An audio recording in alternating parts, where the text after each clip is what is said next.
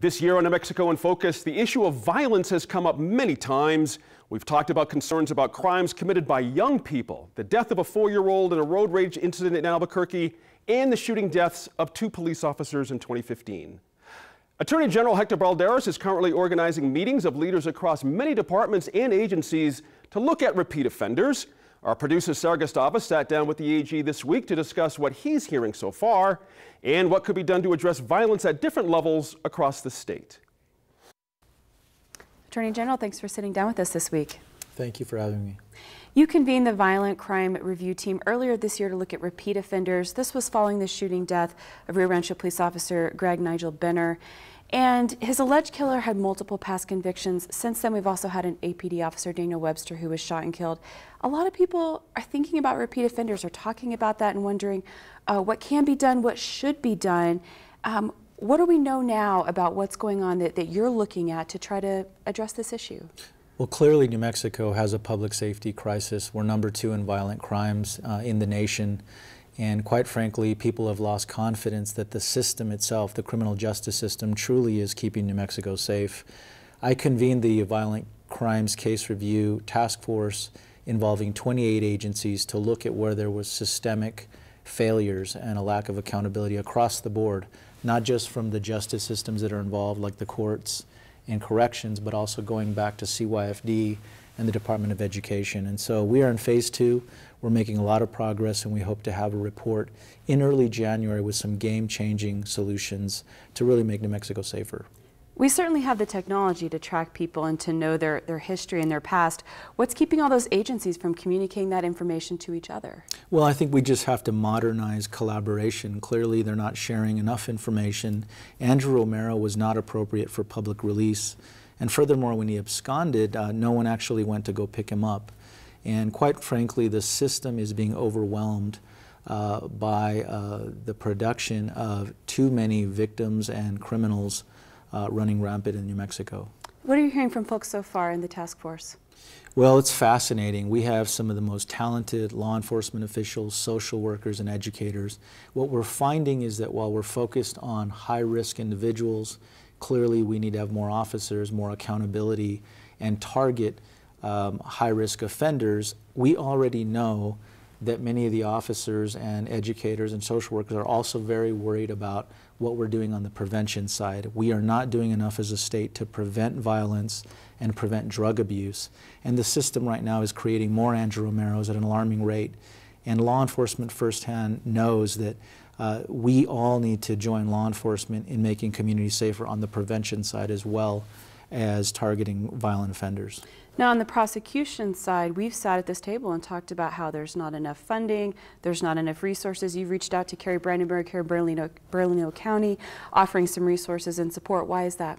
Well, it's embarrassing. Another black eye for New Mexico is the legislature does not target funding to some of the high-risk, more dangerous zip codes. We know the families that are in crisis. We know the criminals reside in certain zip codes, yet we have not targeted true accountability so that that funding gets to those zip codes. We'll go and build a spaceport with relatively no accountability, hundreds of millions of dollars going out the door, but when law enforcement and certain zip codes in our communities need social workers, therapy, law enforcement, somehow that funding's not targeted.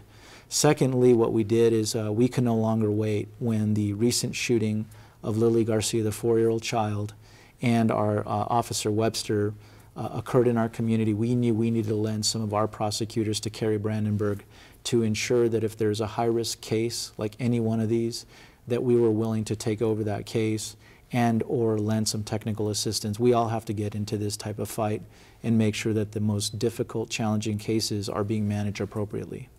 It's going to cost money. Do you think there's the political will for that? I believe so. One of the components about this Violent Crimes Case Review Task Force that's different is once the recommendations come out in January, I've impaneled what's called a community heroes group of leaders that have suffered because of the injustice in New Mexico. Julie Benner, the widow of Officer Nigel Benner, is going to lead a group of citizen leaders, people who have been harmed by the inaction in New Mexico, and really make sure that the legislature and leaders truly implement some of these reforms. And so I don't want elected politicians or professionals leading this cause. I want to make sure that we lead with community heroes who have really personally been impacted by the crime and violence in New Mexico. We're already also looking ahead at the legislature. It's coming up in a few months. Some lawmakers are talking about amending New Mexico's 3 strikes law, making it tougher. Do you think that's the answer? I think that I'm encouraging all ideas. I think everything should be on the table, changes in statutory law. I think the crisis is much bigger. I think that we're not using public safety dollars adequately to the service providers that need them. I think there's also a lack of accountability between agency and agency. And so there needs to be some systemic reforms.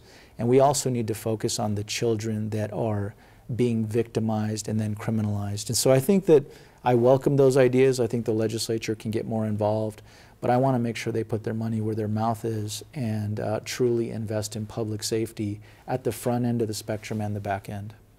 3 strikes has been problematic in some other states like California. There's been some changes there to actually go back the other direction again. Yeah, I really have 2 simple standards, and I'm working with community leaders every day. The first is that it should be a smart attack on crime. Just getting tough on crime no longer works. We need to get smart on how we attack and target the offenders that need accountability, but also the offenders that aren't appropriate to taking up jail space and that could be beneficial citizens in our community. And secondly, it has to meet the accountability standard. There has to be real dollars and real resources behind some of these ideas. If you can meet those 2 standards, it's probably an idea that the public safety community would welcome. Why do you think that leadership right now needs to come partially from the state level, from your office?